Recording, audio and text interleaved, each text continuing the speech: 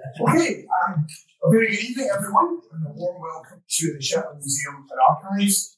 My name is Martin Hendry. I'm a professor of astrophysics from Glasgow University, and it's my pleasure to host you this evening as we have an event that will take us to the dark side of the universe. Our special guest is Professor Alex Murphy from the University of Edinburgh, and more on that in a moment.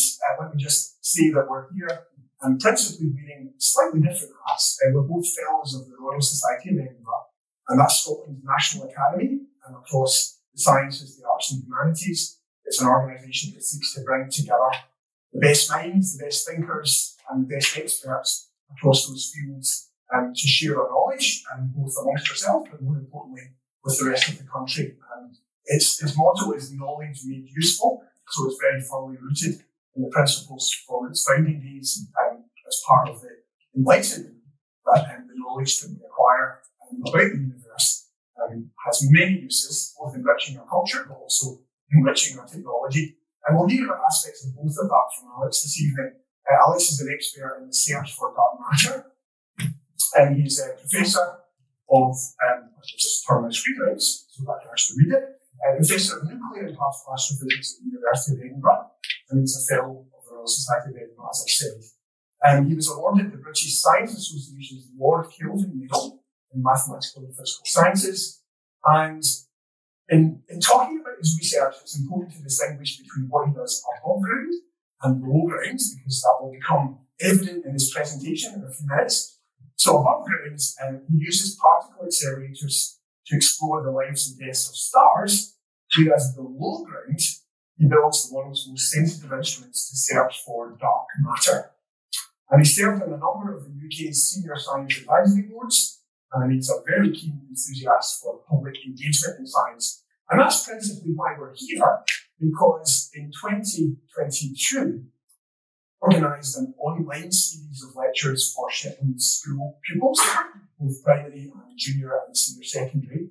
And that was as a result of the pandemic preventing us coming in person, because myself and another colleague from Strathclyde University were lined up to visit Shetland in June 2020. Of course, that didn't happen. But we realised by switching the lectures to be online, we had the opportunity to expand the range of topics that we covered, bringing in friends and colleagues like Alex and like Catherine Havens, the Royal Astronomer for Scotland, and also seeking to link to the exciting new developments with the spaceport in Saxon. So again, we're delighted to have our colleagues from there as well this evening. And indeed, it's been very interesting to explore with the school children these last 2 days their dreams and hopes and aspirations for what the spaceport might bring. It's safe to say that, the secondary students were maybe a little bit more reticent about their willingness to buy into it all. But let's just say that the primary children, they want to go to Mars. So they might have a job keeping their feet on the ground in the years to come. So the other reason we're here this evening is not just to learn about tales from the dark side and to learn about dark matter, but to make an award, because Alex's enthusiasm for public engagement in science is also matched by his talent as an outstanding communicator and the range and depth of audiences that he's reached over many years. So for that reason, we're delighted to recognise those achievements by awarding him the Senior Public Engagement Prize of the Royal Society of Edinburgh. And I was greatly honoured to receive this myself some years ago, so it's a really nice story arc for me, all these years later, to have the chance to give the awards to Alex in my role as Vice President for Public Engagement of the Royal Society of Edinburgh. So, with great pleasure, can I call upon Mark and we will formally hand over the medal.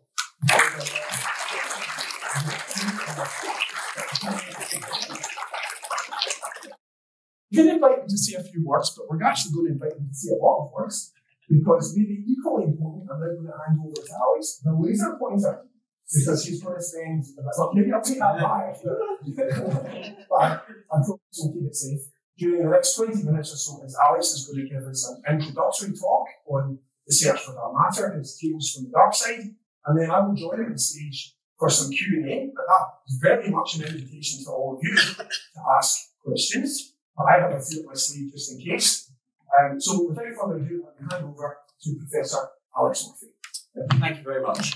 And it's a delight and an honour and a privilege to be here, and especially so to be awarded this medal by Martin, who's kind of a bit of a fanboy of Martin and others. I want to tell you about a version of astronomy which is somewhat different from the normal type of astronomy. Normally you go to a telescope, you look up in the stars, you see stars, planets, galaxies, whatever. This is a type of astronomy where we go, first of all, we go a mile underground to start with. Why would you do that? I'm going to try and explain it. Okay, Martin came up with this title, Tales from the Dark Side. I looked online, and it turns out there's a US horror series, a bit like Tales of the Unexpected. Theirs is called Tales from the Dark Side. This is not a horror story, but it is quite nice. I'll say this in a moment, but really, dark matter should be called invisible matter. That's a much better name for it. But the title dark matter seems to generate a lot more interest publicly, which is great. Okay, what am I going to talk about here? I'm going to tell you, or try to explain to you, why do we think there's dark matter in the universe? I will hopefully tell you what dark matter might be. I will tell you about the kind of research that I get involved in. There are other ways of trying to find the dark matter as well. The way we do it is direct detection of dark matter. And I want to tell you a little bit about what's coming next.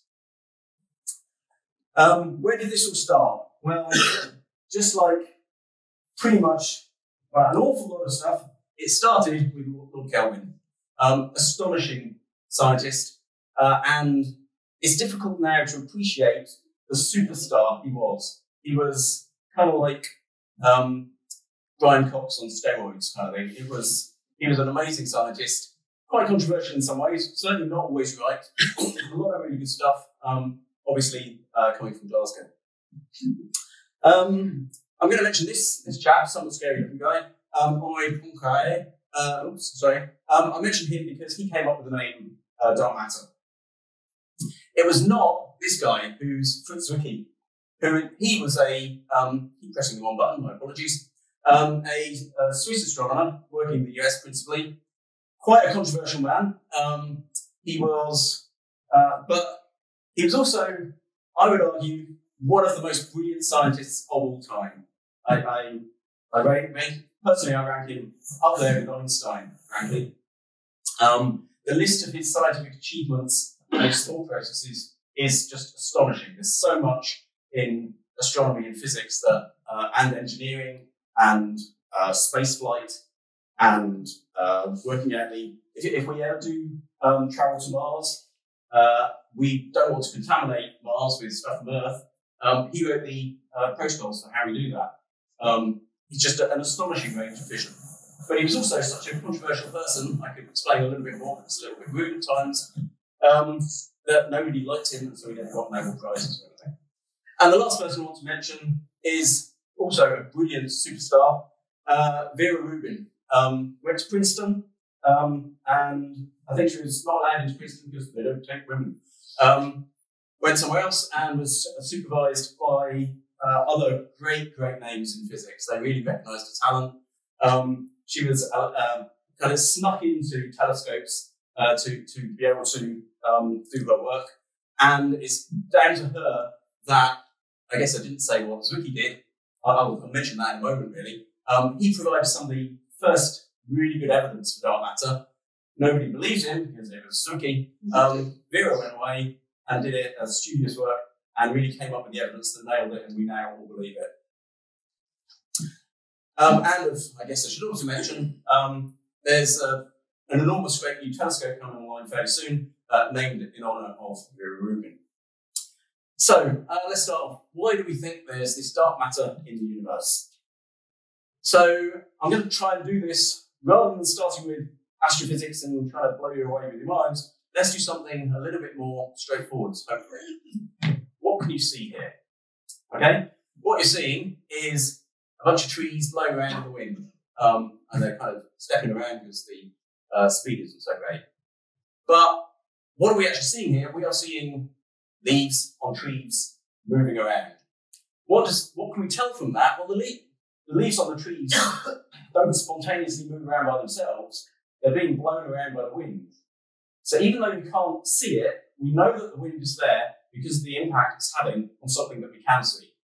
And that's exactly the principle that we use to see that there's dark matter in the universe. We look at the stars, and the galaxies, and we see those moving around. And the only way, the best way to interpret how they're moving around is to understand that there's something else that we can't see, which is the dark matter, which is causing them to move around. So even though we can't see it, the movement of the leaves reveals the presence of the air and the wind. And even though we can't see it, the movement of the stars and galaxies tells us that there's this other stuff there, dark matter. And a side note to this is that you can imagine chopping down all of these trees and leaves, putting them on some weighing scales and seeing just how heavy they weigh. Quite a lot probably. But if you compare that to the weight of all of the air in the sky that's causing them to move around, all of that air would weigh more, substantially more. And that's exactly the same case with dark matter, is that we can look at all the stars and galaxies and you can see how much they weigh, but the amount of dark matter that there must be in the universe to make all this stuff move around must actually be rather more than all these stars and galaxies. Okay, so here's another little movie. This was actually published 2 days ago. So it's really quite hot off the press. This is from NASA with the James Webb Space Telescope. You've probably heard a fair bit about this fabulous machine showing us some beautiful data. This is from the NearCam cameras on board. This is the Milky Way, which is kind of distorted because of the way the camera's working. And what we're going to do is pick a tiny spot of sky and zoom into it using this telescope.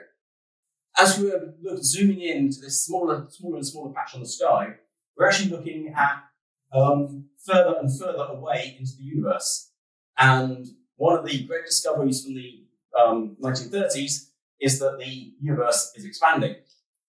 Discovery from 1998 is that it's accelerating in that expansion, which is another complete mystery. Really exciting stuff.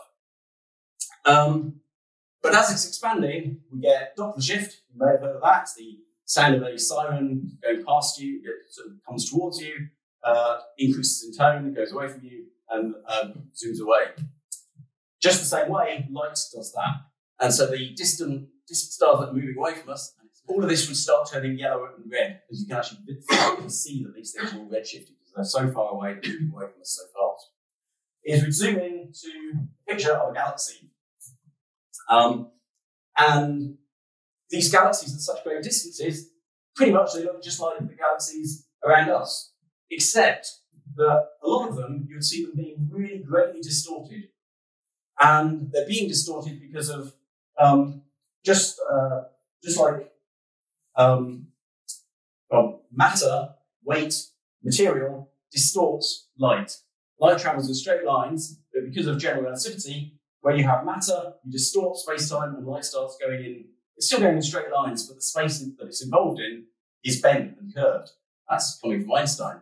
And what we see is that this distortion is enormous. And the beauty of this is we'd see some galaxies which look completely, totally distorted. And the light is bent in really strange and wonderful ways. As you can see, we're zooming in, and pay attention to the changing colours that we start to see, which is just this idea of the universe expanding faster and faster and faster, and things getting more and more literally redshifted, turning red. You can start seeing it now. It's just beautiful to see this as a scientist, that all of these theories, you don't have to do all this clever mathematics any longer. You can just see it. They take a picture of it and just show it. It's wonderful. Okay, and then most of these are now galaxies. They're so far away, you can't sort of see the details, but you start seeing, there's a really nice galaxy over there. Here's a galaxy. This is gravitational lensing, really distorting what we're seeing. And the amount of, and matter can distort light, just like if you look at a little candle with a base of a wine glass, and you hold it there, you'll sort of see the light from the candle gets really distorted in the lens of the light of the glass. This is gravitational lensing. And look at this galaxy, it's just completely distorted. And over here we've got these arcs, Einstein arcs. It's just beautiful to see. Okay, if you try and do the mathematics of this and work out how could this have happened, you really need dark matter to make it all work together. Oh, I guess the other thing to point out, again, just pause and think about what we're looking at here. This is a galaxy. It's pretty much like our galaxy. I have no idea which galaxy this is, but it's pretty much like ours. They're all roughly the same. That's 100 to 1,000 billion stars sitting there. That's 100 to 1,000 billion stars, another 100 to 1,000 billion stars. And this was some tiny little speck in the sky, the size of a smaller than a grain of sand held at arm's length. And you can do that all over. I mean, this universe is so enormous. And it just makes me love this cartoon, which is, if my work helps just one person feel like a tiny insignificant speck lost in a cold, uncaring universe, then I'm doing my job. But it's really nice to just pause and think about what the implications are of what we're seeing here. Because and I've shown this with students and undergraduates and things, and sometimes you see a little light bulb go on and they just suddenly, wow. And this is beyond everything that we see in science fiction. The science fact is more fun and exciting than the science fiction to my mind most of the time, except for Star Wars. Okay, here's a closer galaxy. This is Andromeda, the largest close galaxy, the closest large galaxy to us. And hopefully, just visually, you can see the stars laid out here. You can just see visibly that this is something that's spinning. You can do the Doppler shifts and you can look at how things are moving around, and that confirms it. But you can see this is a whole bunch of stars spinning around in circles. Again, we can try and, instead of just looking at a pretty picture, we're going to use the laws of physics, do some mathematics. It's not that hard. People should not be scared of the maths and physics that's involved in certainly the level of research that I do. Some of the stuff Martin does with gravitational waves, I'm terrified by. And try and work out what's going on. Why are the stars going around the galaxy? Well, there's more stars in the middle than there are around the outside. So pick a star over here. On average, it's seeing lots of mass towards the centre, and it's going around in a circle around that mass, basically. We can look at, using the Doppler shifts, you can see how fast the stars are going around. This is exactly what Vera Rubin was doing.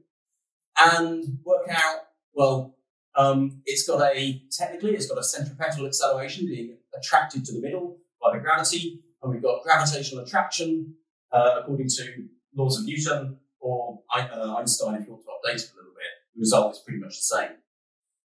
You can measure how fast the stars are going around, do the mathematics, and we find that the stars, all of them, in every galaxy that's like this, are going around faster than would make sense given the number of stars that are there. Every single time they're going around too fast. These are known as rotation curves. What does that mean? Well, okay, here's my star on the end of going around the galaxy. If I want it to go around faster, we're seeing them go around faster, I have to move it much further harder. And I can start feeling that pressure in my hand. It's quite tight. You need more force to make something go around faster. That more force, where does the force come from? It comes from gravity. We need more gravity than we can see from all the stars. That extra stuff is the dark matter. That's the principal evidence that we have for dark matter. Okay, well, it's one of the forms of evidence for dark matter. That's the main one that Vera Rubin came up with. Previous to that, Zwicky did the same calculations basically, but looking at clusters of galaxies going around one another. So instead of looking at the stars in a galaxy, he looked at lots of galaxies going around sort of their own common centre of mass. Way back when, Lord Kelvin basically did it for our galaxy. He didn't realise what he was doing, but the conclusions he came to were basically the same ones as Vera Rubin was doing. Okay, so we've got, if we do this maths, we don't want too many equations, we've got a force, we need a force pulling the star around in a circle that's being provided by gravity. You can do the mathematics, and there must be more matter to provide the missing gravity. We can't see it, so it's called dark. Like I said, a better name would have been invisible. And exactly this mathematics and this concept, this is first year undergraduate physics that I teach at the University of Edinburgh. And this is, I don't want to go into too much detail, there are alternatives to this concept of dark matter. Principally, what it would mean is that our laws of gravity must be incorrect. But I've shown you two bits of evidence for dark matter. One looking at very, very distant galaxies which get hugely distorted, and very, very close galaxies where the stars are going around in circles. These are completely different scales. They're also taking place at completely different times in the universe. Andromeda is right next to us. those distant stars are billions of light years away. And yet they give exactly the same answers in terms of the amount of dark matter that there must be. To have such different types of evidence giving the same answer is really compelling. And the alternative models that involve modifying the laws of gravity at the moment can't come up with a solution that works for all the different types of evidence that we have for dark matter. So the vast majority of astronomers and physicists are convinced by the case for dark matter, but who knows, we might be wrong. I'm completely happy with that as well. It's this uncertainty. My job, hopefully, is to prove that the dark matter hypothesis is correct. If it's wrong, well, that's science. We have to move on, we take the data, and we understand what happens with it. Okay, so we've got all this dark matter in the universe, we believe. So what are the contents of the universe? Well, this is what we think. This is our best model today, based on lots and lots of different types of evidence. All of the stuff that we're familiar with, the normal matter in the universe, making the stars, the planets, you, me, trees, fish, whatever else, that's made of normal matter, and it's this slice on this pie here. It's about 5% of everything that's in the universe. The dark matter, like I said, if you work out how much of it there must be, it's about 5 or 6 times as much. So it dominates the universe. But then bizarrely, and only fairly recently discovered, is that there must be another third component to the universe, known as dark energy, which I'm going to give you some clues as to what dark matter might be. We have really far poor understanding of what dark energy might be. More broadly, I'd say that the dark matter is the material that we come up with its name for whatever it is that's causing galaxies to rotate faster than we were expecting. Whereas the dark energy is whatever it is that's causing galaxies at great distances to be expanding away from us ever faster and accelerating in their expansion. It's a very bizarre and unexpected way that the universe behaves. It does that, all the evidence suggests so. Whatever it is that's causing that, but we call it dark energy. It's kind of a funky name, but we don't really know what dark energy is. We have, as I'm going to show you, I think we've got some fairly good ideas for what dark matter might be and how we might be able to see it. Okay, if we take all of this stuff, the matter of the universe, and we add it together, what is it? Well, of the normal matter, we get hydrogen and helium are the principal constituents of everything, really. Our sun is, I don't know the exact numbers, but it's something like 99.96 or something of the percent of all the matter in the solar system, and 75% of that is helium. It is hydrogen. The rest of it is basically helium.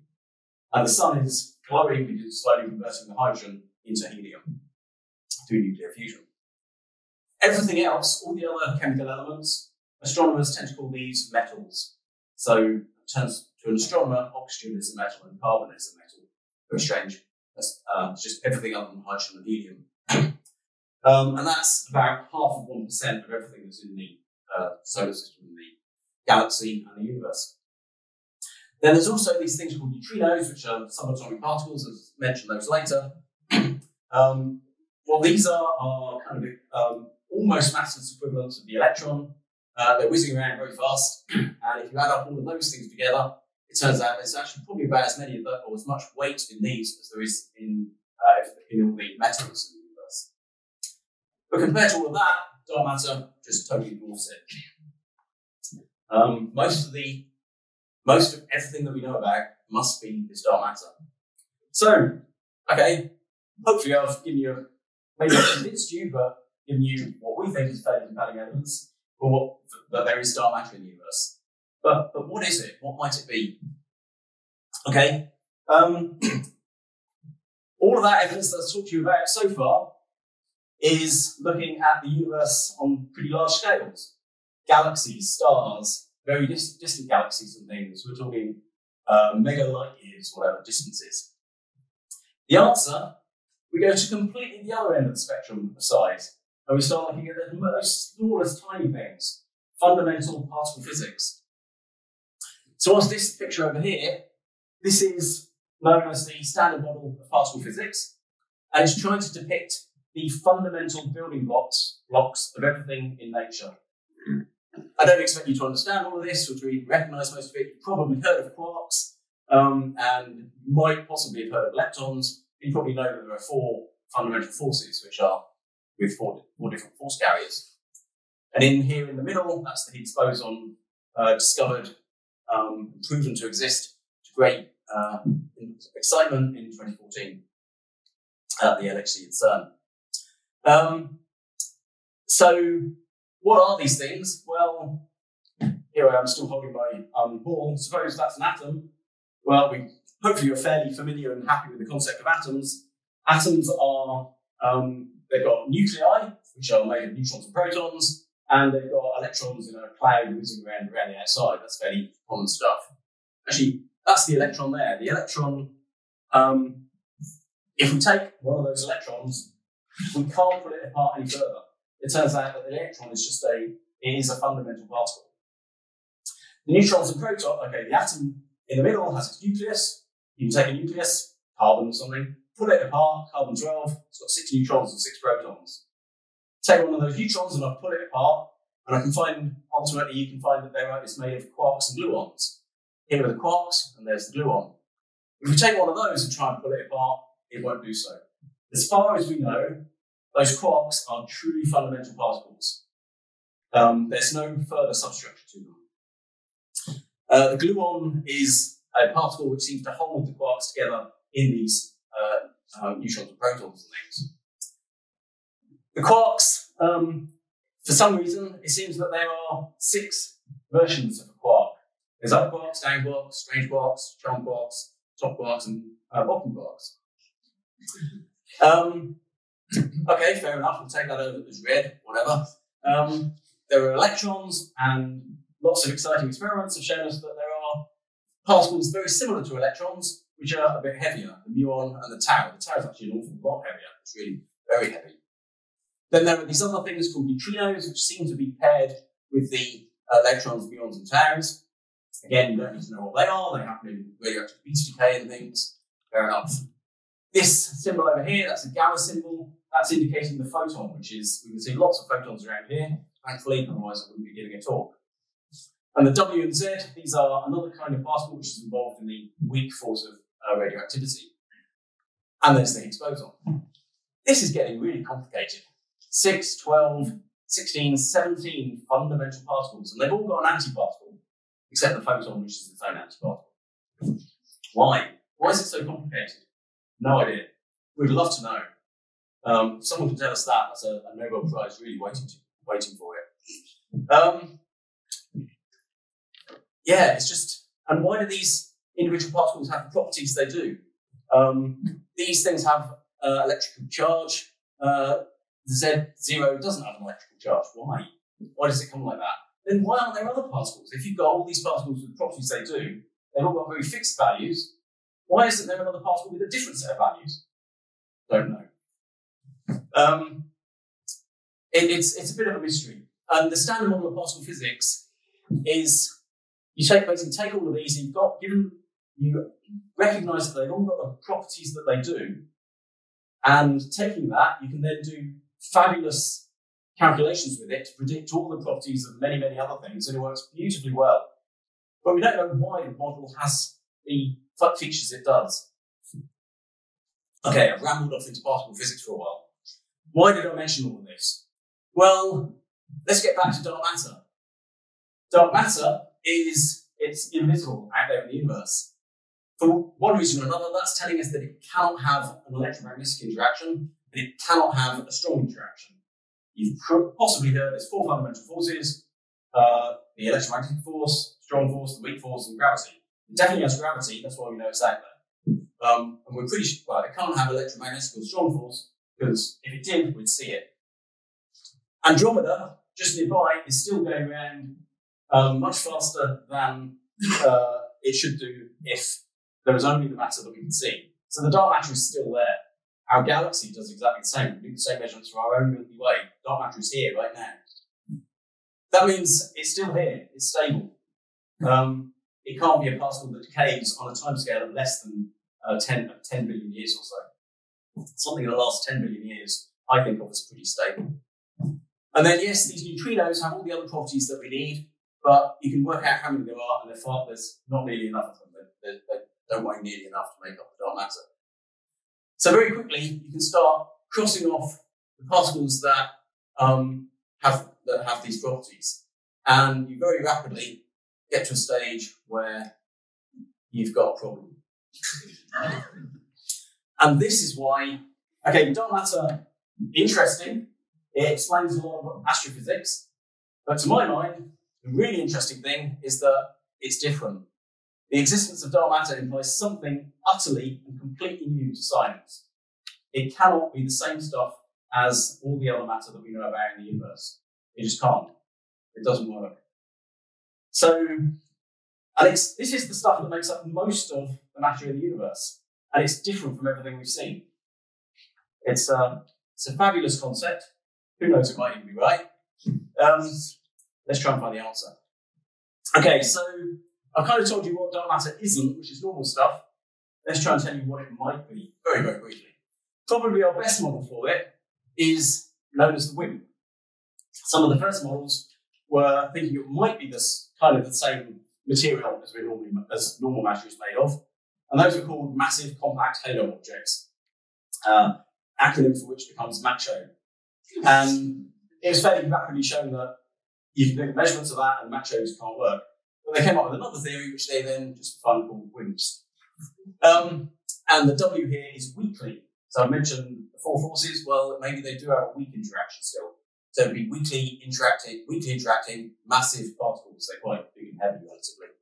Okay, whatever that is. Another option might be something called the axion. There's a different problem in particle physics called CP violation.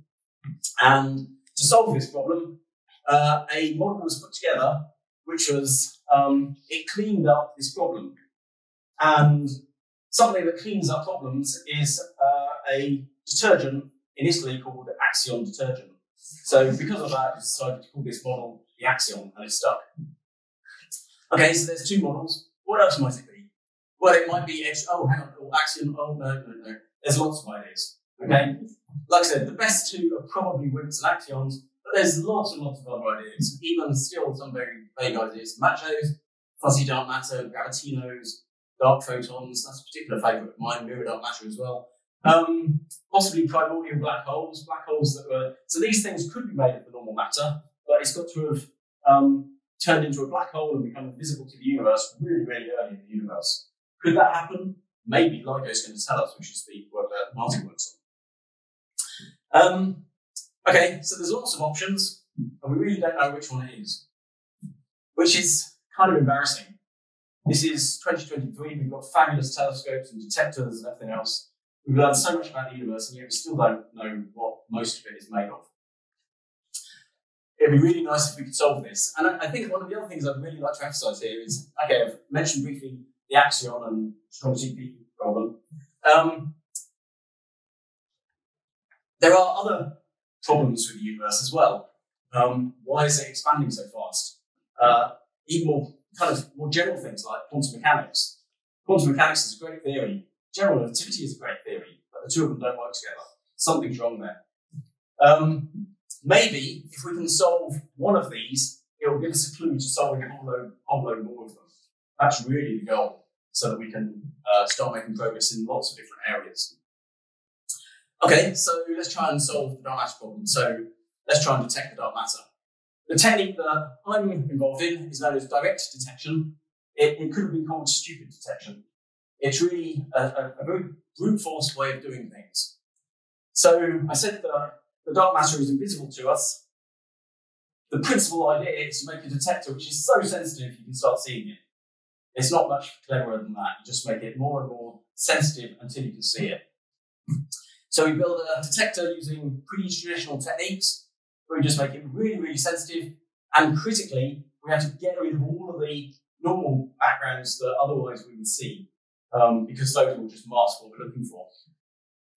So we need to shield it from all the other types of radiation that are around us, which would otherwise mask the signal.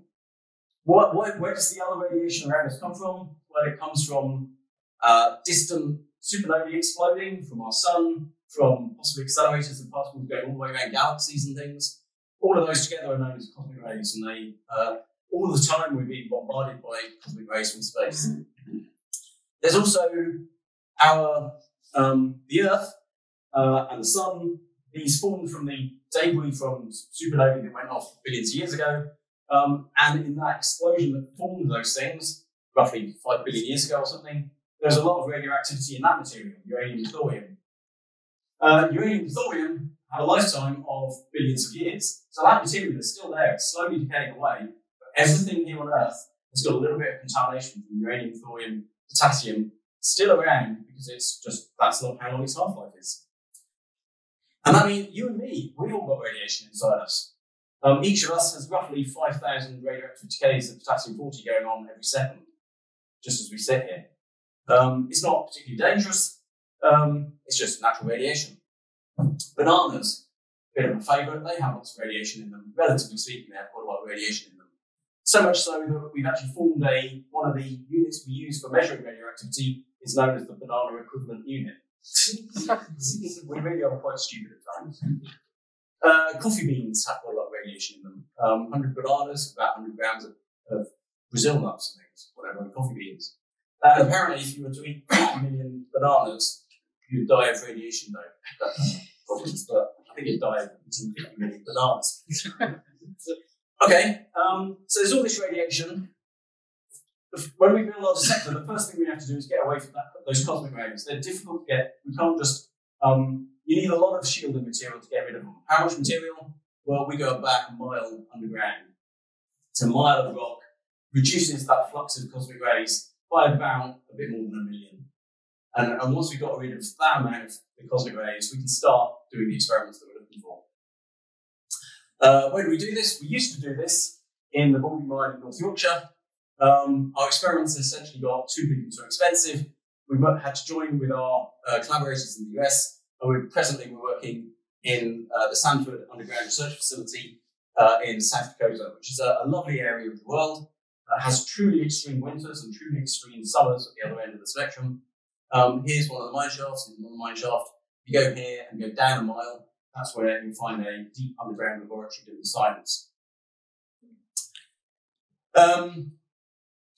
Okay, so we've got a mile underground, get rid of the cosmic rays. We then build a really super sensitive detector. We're doing lots of clever things to try and get rid of as much of this radiation as we possibly can. That's an awful lot of the work that we do, is try to find radioactively pure materials or remanufacturing materials so as to take out all these uranium and thorium. You can never get rid of all of it, but we get rid of as much as we can.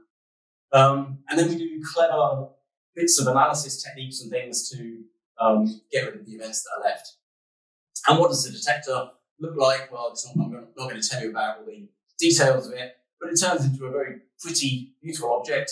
And here it is, pretty much finished. It's just, it goes inside a titanium cryostat within this, but here's the, this is about 3 meters tall, and so it's about twice the height of a human, roughly, and it's filled with 10 tons of liquid xenon, which is a noble element, atomic number 54, atomic mass 130-ish, because we've got various different isotopes in there. It's a very fun material. It's physically very heavy. If you put something like an anvil inside, I believe it would float, though we've never tried through the detector.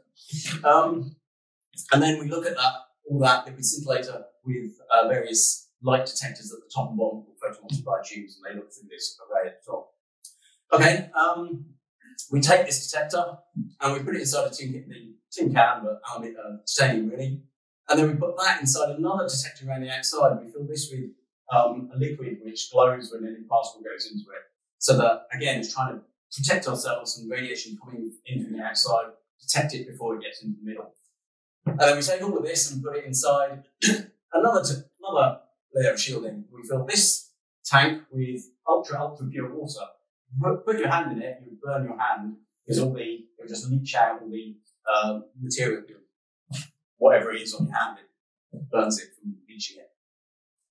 And then we go, all of this is done while underground. So you can see the extreme lengths that we're going to try and get rid of these other types of radiation. So here's our generic detector particle. Hopefully a dark matter particle comes in, generates a little flash of light for various technical reasons. You then get another flash of light at the top. We analyse all those signals. Look what we can see. So we've removed or shielded all the sources of radiation that we know about. We can't shield ourselves from dark matter. Dark matter is properties that just whizzes through everything. So we're basically looking to see whether or not we've removed all the radiation. If we're still seeing something, that might be dark matter. How well have we done? Well, a few months ago, we released our first results, and we're delighted to see that those are the world's best. So we are world leaders in this at the moment. And to try and quantify what we've done, well, I said it had about 10 tons of liquid xenon. We use about 5.5 tons of it because the rest of it is the outer layer, which we're using as another layer of shielding, essentially, to make sure that the central volume is as pure as possible. Central volume is about 5.5 tons of liquid xenon. We ran it for 2 months. Well, I actually ran it for about 3 months, but you don't run it all the time because of various calibration procedures you have to do. So the total time we effectively ran it was 60 days. And in all that time, we saw three or fewer dark matter events. I've got to use that technical language because there's various, the statistics of it get slightly complicated, but we saw 3 or fewer events, not enough to claim discovery, so not enough to even have a hint of discovery.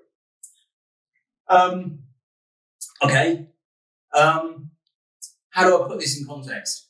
Well, I mentioned earlier that each of us has natural radiation in us, which is generating about 5,000 radioactive decays a second. So if I took enough people, put them in a grinder, and added up enough people to make 5.5 tons, I'd probably go to prison. But I could do that, and I would have however much radiation 5.5 tons would make. I could run all of that for 60 days. Each of those one human amount generating 5,000 decays every second. Add that up. So a single human has about 5,000 radioactive decays per second. If the detector, LZ, like Shetland, were made of humans, we would have seen roughly 2 trillion events. So that's how much more, and that's not including cosmic rays and things, which we've got rid of as well by going deep underground. So I think that we're doing fairly well at trying to make a really sensitive, pure detector that doesn't see other stuff. But it still isn't enough to see the dark matter at the moment. Okay, what's happening next? Well, first of all, we've only just turned on the detector. We're still running. We've got about 17 times as much data yet to collect. So we should get much more sensitive results soon. Hopefully, that'll give us a positive detection. There are theoretical models which tell us the kind of area where we think we should start seeing a signal, and we're right in that sweet spot at the moment. There's every chance that we might well see something very soon, which would be fantastic. If we do see something, then we'll have seen a few events. We want thousands of events so that we can start really characterizing what's going on. So we'll need a bigger, better detector. If we don't see anything, well, we need a bigger, better detector to try and go a bit further.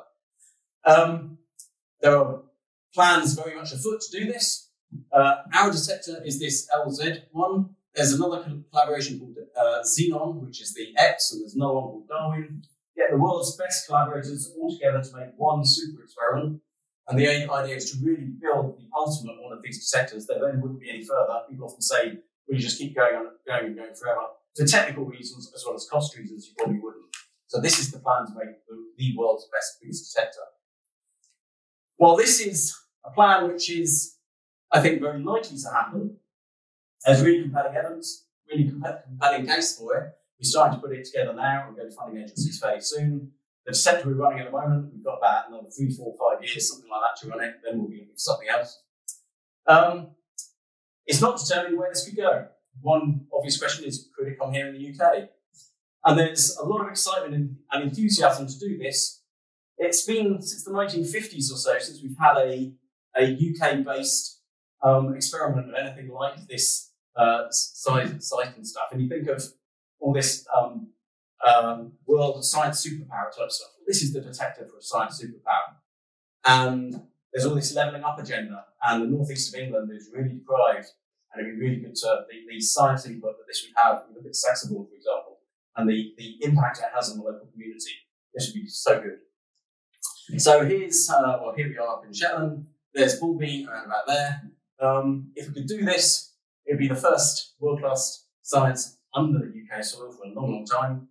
We would hopefully inspire a new generation of scientists. And well, we've been touring lots of schools today and I've been really emphasising to them the timescale for this matches the kids of today growing up and starting doing some of this stuff. We'd be really excited if they could get involved in this. And with that, I think that's about it. I want to thank my collaborators at various 36 different places around the world, spanning the UK, the US, Portugal, Korea, and Australia, and funding agencies that thankfully give us enough money to do this stuff and have lots of fun. With that, I'll say thank you.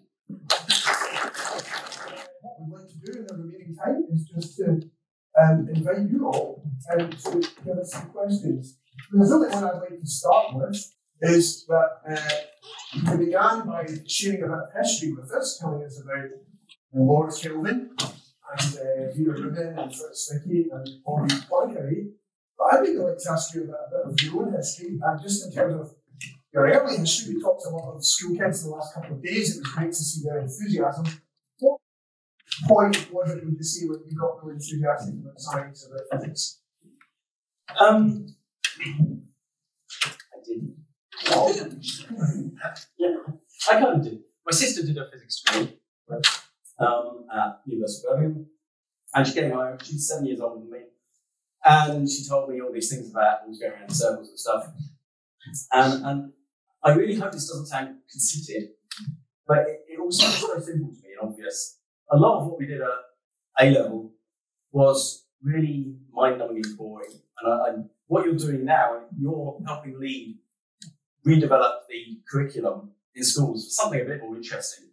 Back in late 1980s, it was ticker tape timers. I don't know if that is a word that haunts anyone from before. It's just bland and boring and obvious and easy to get A grades. Maths was more interesting, but a little harder. So I went for the easy option and went for physics, which is quite funny because I've had similar discussions to this with Catherine Hayman, so if you're astronomer Royal for Scotland. And if you ask her why she did physics, it's because she saw it as the most difficult, intractable problems out there. She really wanted to challenge herself. And I'm completely a different person. We'll forgive you for that, because I know you were enthusiastic about Star Wars, so yeah, that's almost as good. Anyway, can I turn to the audience? Does anyone have any questions for Alex?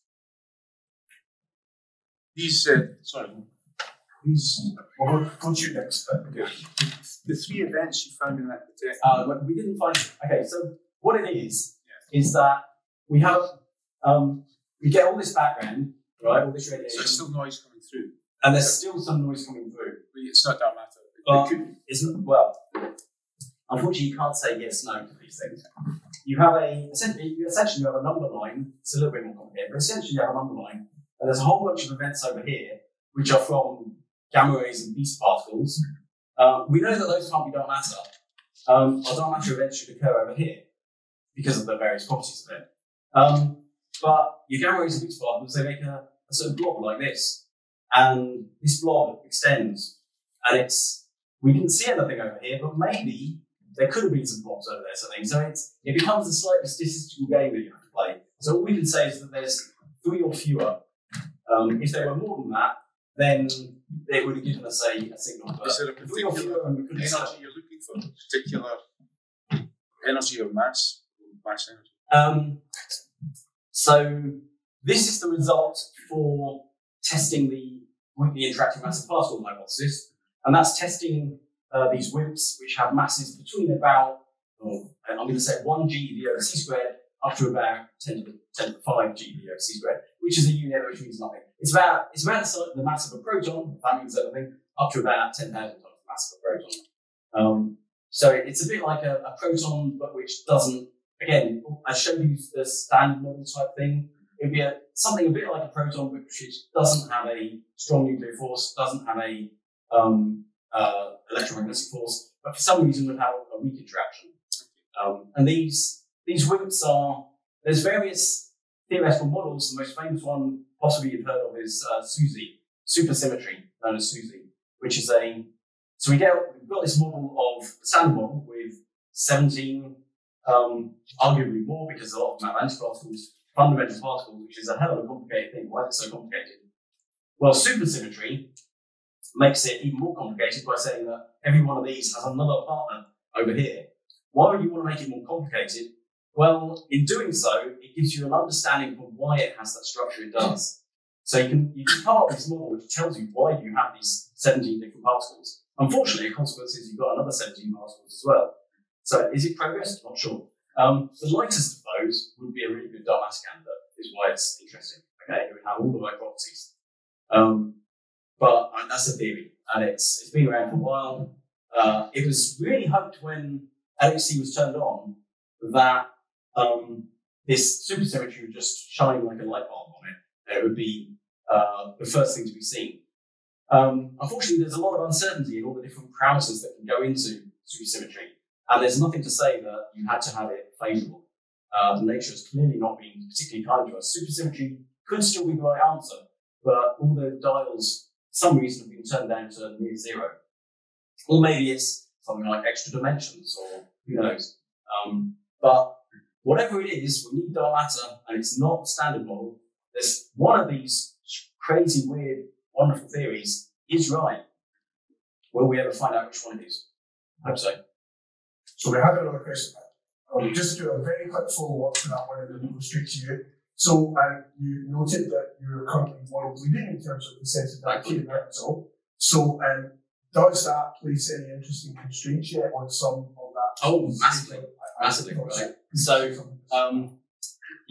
so when LHC turned on, it was hoped that you'd see supersymmetry really quickly.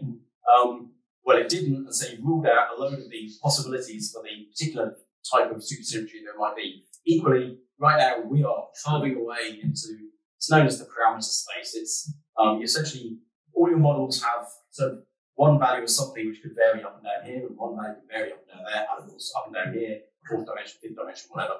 And so that's a parameter space, and you kind of cut away what's left. And we're cutting away massively with these detectors, but there are also, for fairness, there are theories which would suggest that we will never see anything. If there's so a critical one is, I mentioned about quantum mechanics and general relativity. Well, maybe gravity. At the moment, we kind of think gravity is a different kind of force, and it's generated by the curvature of space-time being bent. But there's quantum gravity, where gravity is propagated much like light is, and light is photons bouncing around. Maybe gravity is being propagated by gravitinos, as they're known. If dark matter is a sort of heavy gravitino, then it'll have no weak interaction. It's only got gravity. You've seen the gravity. There's nothing else. If that's the case, then all of our detectors are doomed, which is kind of grim. It seems unlikely, but it's possible. And, well, that's the way we can't tell nature what to do. We only hope she's kind to us at one point. Thank you. It's been a really interesting talk. I think I've probably understood about 3% of it. Oh. No, not your fault. My fault. My question really is, what do I do so next time you come, I'll get maybe 5-6%? What should I do as homework? That's a great question. We can come back to that at the end if you'd like. No, so I'm a particle astrophysicist at heart in this. So I'm really trying to merge particle physics with astrophysics. And for that, you need to understand a little bit more about the particle physics side of things. So go away, find out what the standard model is, and have a look at a few of those things, because it's and then try and understand why it is that dark matter can't be part of the standard model. And in doing so, I'm sure you'll learn an awful lot about what dark matter could be. And I think that's really, and more than that, again, I try and emphasize this to undergraduates, and I think most of them get it, is that it puts you in a very privileged position, I would say, compared to many people in the public who just, things happen and they don't bother thinking about why they happen.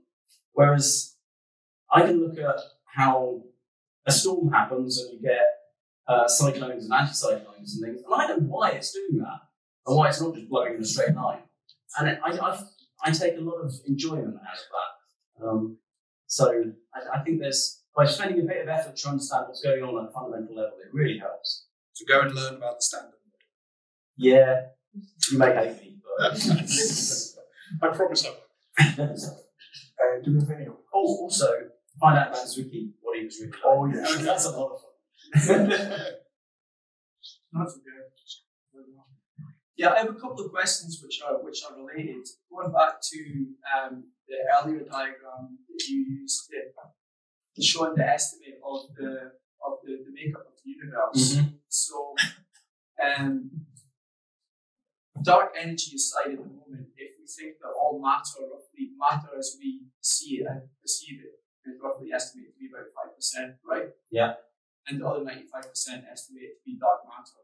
But when you using, for example, when you use the picture of Andromeda, and you used an example about saying obviously that the gravitational interaction within a galaxy, for example, allowed you to create a model that gave you an idea of what's missing, the missing 95%.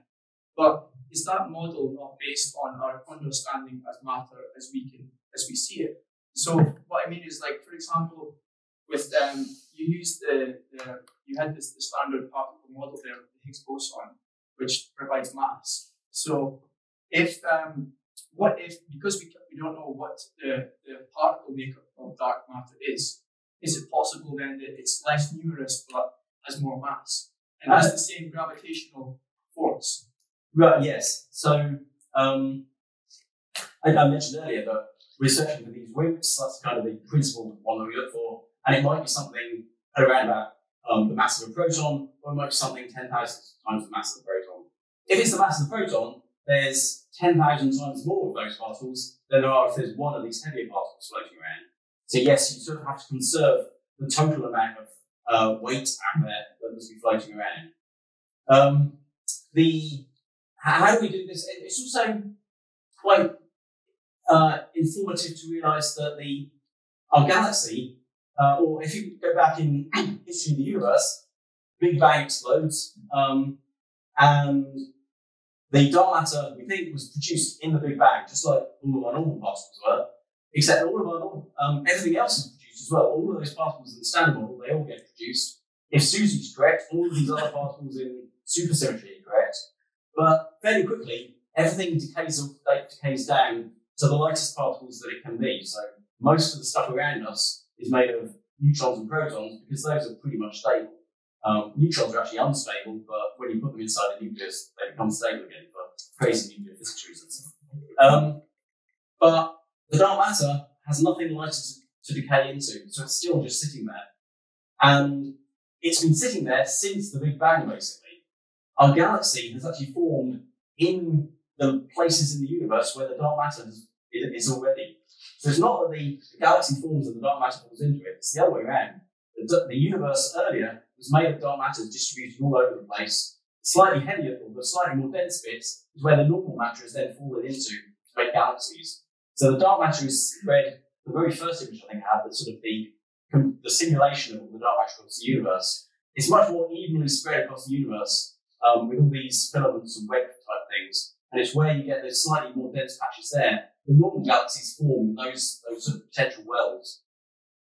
Okay. I'm not sure if I explained anything at all to you, but that's... Yes, the second question I had, which kind of relates to that, was about dark energy. So I've always understood it that our energy as we perceive it, as we understand it, as we can model it, and as we can, like, tangible energy comes from matter as we know, right? So do you see dark energy in complete isolation, or do you think it could have a relationship with dark energy since we can't see it like the dark matter? Yeah. Right, so are dark matter and dark energy related? Yeah. It's kind of a fundamental question. Yeah. Probably not, as in dark matter seems to be the thing that holds galaxies together and stops them flying apart because they're spinning around so fast. Dark energy seems to be this thing which is making galaxies separated from one another, fly apart from one another more rapidly. That said, I can't be certain. I mean, are they related? There's very, very early in the universe, so after the Big Bang explodes, it's thought that there was a period of what's known as inflation. And this is happening at a tiny, tiny fraction of a second. There's not really, the evidence for that is that when you look at the universe on large scales, you kind of have to come up with an idea like that to explain why it's so uniform in all the different directions. But a universe which is expanding really quickly, well, right now we've got a universe with dark energy in it, which is expanding ever faster. Are those two bits related to one another? It's very tempting to think so. Nobody's come up with a theory that makes it work yet, but it's possible. And dark matter is another component somewhere in the middle, which is, it's quite a few people say that there's a crisis in cosmology at the moment. We've got all of this great information, and it doesn't hang together. You can take Einstein's relativity, you take quantum mechanics, you take large-scale structure, and there's lots of different things. We invoke dark matter for one thing, we invoke dark energy for another thing, we invoke inflation in the very early universe. They don't work together very well. I'm personally fairly convinced that at some point, another Einstein's going to come along and say, "You fools, it was this all along." And suddenly everything will start working together. That said, exactly that thought has been around before. I think was it even Lord Kelvin? I'm not sure. Who said that physics is dead? Oh, yes. Yeah. Well, it's been rumoured, he said, and I've struggled to find definitive proof there. Right. It sounds like the kind of thing he would have said. Yeah. Yes, consistent with the views that were around. So people before have thought that they've done physics. Right now, we're a million miles away from that. Will we ever get there again? Who knows? Will they be right? Probably not. Any more questions? We're almost out of time, but time for maybe two more. So, yeah. I was just wondering, firstly, the results you got from the detector, do you think that will actually prove whether you need a bigger detector or whether you've actually completely wasted your time trying to do it that way? And secondly, if you prove that dark matter, if somebody proves that dark matter exists, what is the benefit to mankind? Right. So we can, if nature's kind, we will be able to get results which are pretty definitive that this is dark matter, we've seen it, and with the current generation of instruments, we would be able to definitively say, yes, we've got dark matter. If we do that, we still probably can't say that much about the characteristics of dark matter, because you've just got a few events, and for various reasons, you don't get one event and sort of look at it in detail. You've got, bing, that was it, it's gone. You need to start seeing many of them and seeing how they behave in the whole. So we would still, well, the other thing is that this is one technique. There's other techniques that you can use with the Large Hadron Collider at CERN, with other colliders that you can do with space telescopes looking at stuff. There's related research going on in gravitational waves and things. So there's lots of other ways, and hopefully if 2 or 3 different techniques start seeing something and we can see that they're correlating together with one another, we'll really get a good understanding of what's going on. So even if we see something, it's not the end of the story. Sorry, your second question, remind me. What would be the benefit? What's the benefit to mankind? Who was it who said, what's the good of a life? What's the good of a newborn baby? Something like that. That's Benjamin Franklin. There we go. Thank you. You're really good at the history side of this thing. Okay, so we know we've seen running a detector for 60 days. We've seen which weighs 5.5 tons or something. We've seen fewer than 3 events. Each of those events, if it has happened, has dumped into our detector a tiny amount of energy. So, okay, let's scale this up. Instead of running this for only 1 second, but instead of using our detector, let's use the entire planet, all of planet Earth, and make it 100% efficient. If you collected all of that energy, it wouldn't run a light bulb. It wouldn't even run an LED light. It's a tiny amount of energy. So the chances of us getting a usable amount of energy out of dark matter, it's very tempting to say it's nil. I never say never, but there's just, this doesn't interact much. So the sort of practical usage of dark energy, you're not going to get spaceships which are powered by dark energy. It just isn't going to happen, or dark matter. Just not going to happen. Right? However, what you will get is whatever that next step in physics is, you'll get an inkling as to what it is. And if there's so if you've got how well we've done at the moment with our standard model of particle physics with all the different particles that are in there, if we can open up this other universe, then that would be breaking into a new area of physics, which maybe somewhere in there will be things that will be really practical and useful. What it will be, I really couldn't guess at the moment. I look forward to finding out. It will be whatever it is. I'm convinced there will be something useful in there. It will tell us new ways of doing medical physics, new ways of running the internet, new ways of people to make lots of money. It is worth doing it purely for the economic value, but it's going to be a long time until we find out what that is. Do we have any final question? Yes. Yeah, Einstein had to use the cosmological constant in his equation to account for the fact that the universe was static. I understand that as actually the cosmological constant has taken on a new significance now with dark energy. How important that was, or it's just like this is really more in Martin's field. You can correct me if I'm wrong, but in trying to work out. So one of the interesting things in physics is that let's take some space and pull everything out of it, everything, so you're left with a perfect vacuum. If you were to take a freeze frame of that and you're able to see it, you would see that it's absolutely crowded with particles. So spontaneously, in vacuum, particles and antiparticles are appearing, and then they find each other and they annihilate again. This is like Hawking radiation going around black holes and all that stuff. Our best theories of that, if you were to able freeze frame it and you look at that instant, you've got all this particles and antiparticles, well, they still have weight. You add up all the weight of all those particles. Is that what dark energy is? Is that somehow what's working? Well, the mathematics for that comes out as 120 orders of magnitude incorrect. It's the worst prediction in science. And 120 orders of magnitude, what do I mean by that? Well, if I take, let's say, 1 millimeter, tiny little distance, 1 millimeter, 3 orders of magnitude, what more, gives me 1 meter. 6 orders of magnitude has given me a kilometer. 9 orders of magnitude has given us 1,000 kilometers.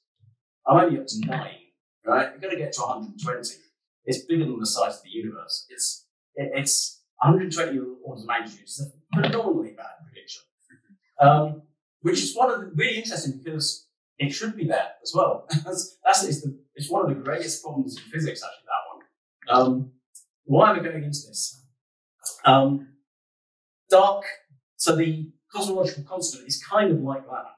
But for some reason it would have to be much, much lighter. Is there a reason why you can have a cosmological constant that can do that? There are various ways that you can make it happen. But there are other mechanisms as well. There's a really nice one at the moment is holographic theory, where it's more about the way that the information content of the universe is distributed. That information, just the fact that things are happening, has kind of an energy density associated with it as well, and maybe that's what dark energy is.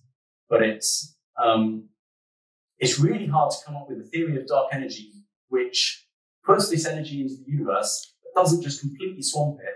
And the other thing is you need something which makes space expand and accelerate in its expansion.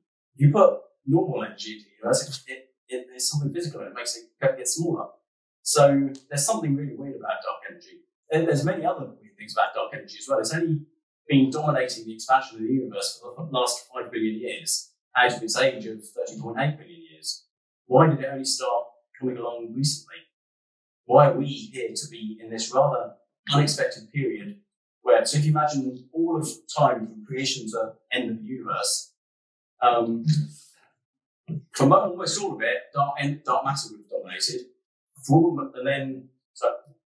For a period you have dark matter dominating, then at some particular point it looks like dark energy completely takes over. We happen to live just at the moment when one force fades away and the other one comes in. That's strange. That's what it seems to be though. sadly, we've come to the end of the evening. I'm reminded of something I often say to my undergrads, who should probably do the same to yours, that we now know less about the universe than we thought we did when I was a student. And I hope it's not also the case that you now know less about that matter than you thought you did at the start of the lecture. But if that is true, we've still done our job, because in a way, that's what's so fascinating about being a physicist right now, is that there are so many big questions to address, and that's very much the spirit of what we'll be doing with the school pupils, inspire them to become the next generation of scientists. I hope we've inspired you a little bit as well. So there's a few people in fact, but first of all, let's thank Alex for the fact. I'd also like to thank the schools in Shetland that have given us such a warm welcome, to the museum and archives here, and to our colleagues at the staff who've hosted us and helped us with a few IT problems along the way, but we got there. A special word of thanks to Paul Bendix from the Shetland Science Outreach Group, who's been a wonderful host. I first met Paul 10 years ago when I came before to give some in-person lectures, but he also gave us great help in arranging the online ones last year, so very good to see him again. And most of all, let's thank all of you for coming along and joining us in this evening. So thank you.